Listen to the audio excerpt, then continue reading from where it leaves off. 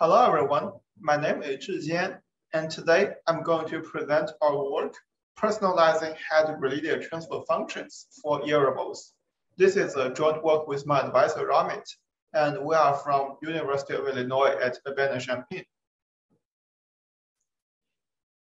Imagine that you are wearing earphones and you hear a voice that says, "Hello, please come this way."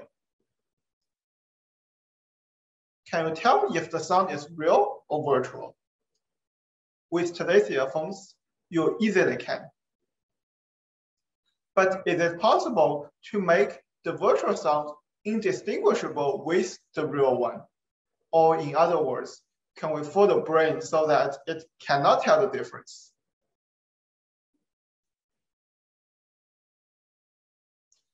This paper aims to design a filter such that when it is applied on the original sound source signal, it can trick the brain to believe that the virtual sound from the earphone is actually the actual sound.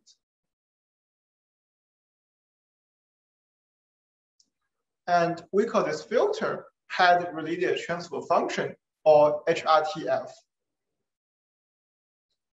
HRTF research began as early as the 1960s. People started to use artificially created head to understand the human's head and ears effect on the sound. But up to now, HRTF design is still a challenging problem. So why is HRTF design such a challenging problem? Let's try to understand. So first, we need to understand how the sound bends or diffracts around your cheek and face. And second, we need to understand how the real signal bounces inside your ear pinna before it arrives at the eardrum. And these two aspects combined depict the HRTF at any given angle theta.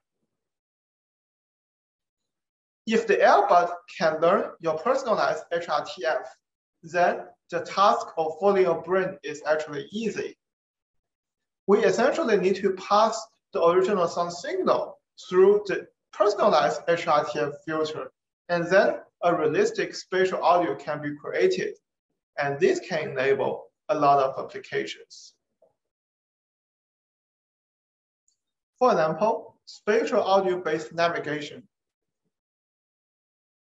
Let's imagine an acoustic augmented reality scenario where the user is at the airport and trying to find her gate. We can play a follow me to your gate sound from the earphone using virtual spatial audio. And then the user can basically follow the sound and reach the destination. Of course, personalized HRTF is also very useful in VR gaming when we want to render different spatially located sound sources. Or even during virtual meetings, we can add 360-degree audio so that people can have a spatial feeling as if the other attendees in the meeting are just sitting around.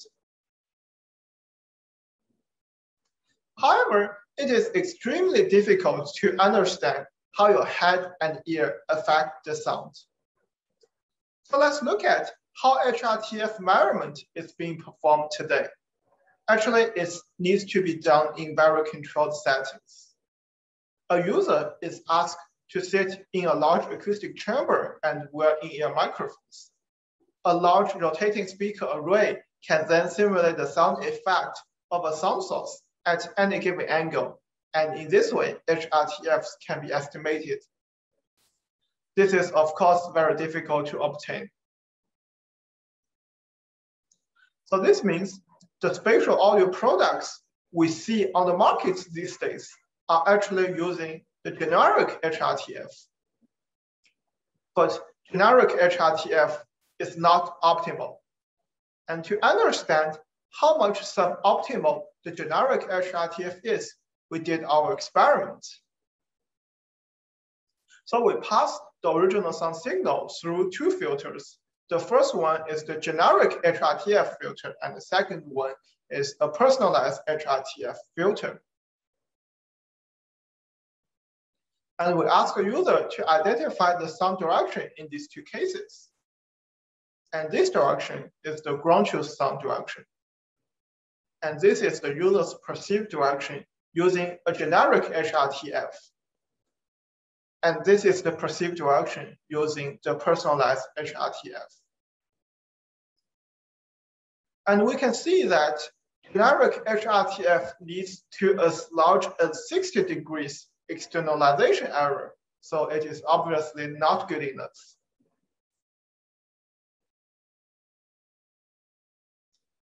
Then a natural question is that, can we personalize HRTF without acoustic chambers? So actually, previous researchers have used 3D scan to capture the shape of the user's head and ear. And then they will perform acoustic simulation or machine learning-based approach on the 3D scan result. And in this way, they can obtain the HRTF. This is better than acoustic chamber, but some material properties like the skin and the hair properties is still very difficult to estimate. So this paper asks, can we build a system that allows easy personalized HRTF estimation at home? And we present our system unique. Here is the basic idea for unique. We will use the smartphone as a transmitter and in-ear microphone as receiver. And HRTF is estimated by asking the user to rotate the phone around the head.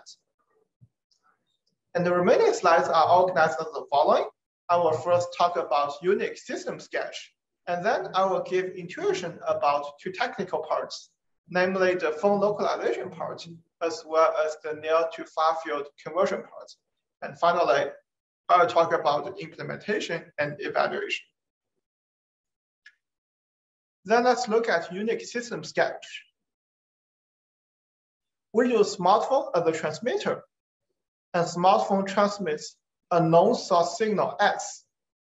And we use two in-ear microphones as receiver, and the two in-ear microphones receive signals R. We ask the user to move the phone, and IMU records motion. Then because we know the source signal S, and we also know the received signal R on both of these ears, then we can essentially estimate acoustic channel H for the left and right ear, HL and HR. And we also perform phone localization using phone IMU and in-ear microphone sensor fusion. Then if we have the precise phone location, we essentially have the near-field HRTF. Why? This is because near-field HRTF is essentially a one-to-one mapping between the phone location and the acoustic channel HL and HR. And finally, we will focus on near to far field HRTF conversion. This is because near field HRTF is not enough, because in a lot of cases, we want to create the effect for the far field sound, as shown in the grid head above in this slide where the sound source is far away. So then I will talk about the intuition of phone localization and near to far field conversion part. Let's first start with the phone localization part. So our goal is that as the user rotates the phone around the head, we want to localize each phone location at each time instance.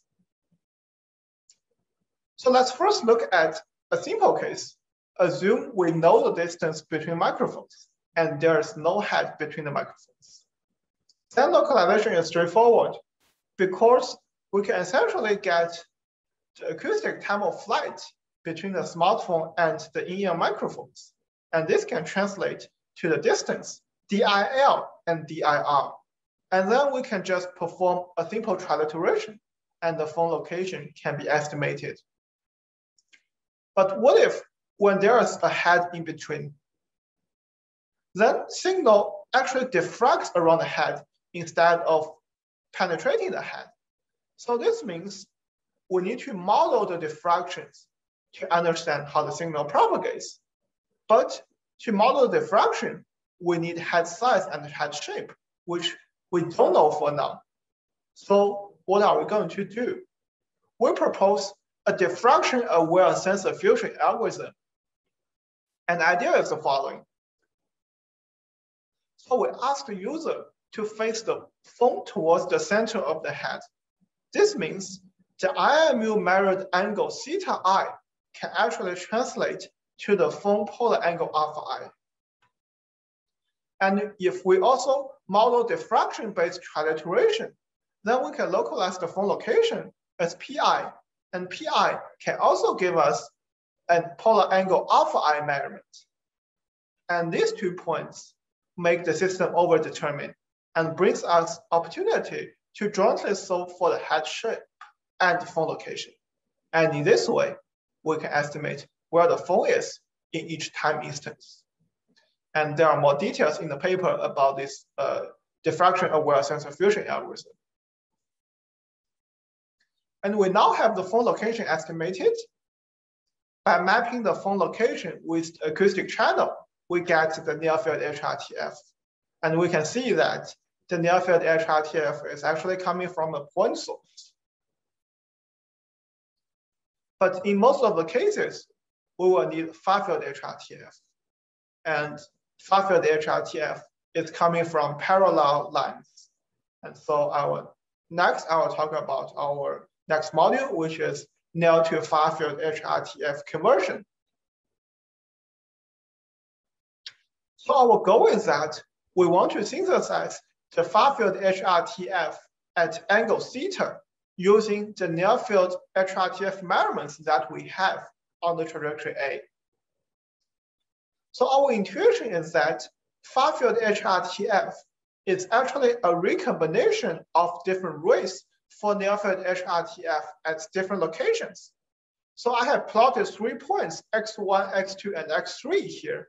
So if we want to synthesize the far-field HRTF, we essentially want to pull out these parallel rays from these points, and then we combine these parallel rays together. This is essentially the far-field HRTF at angle theta. And the decomposition for the near-field HRTF is actually a very challenging problem.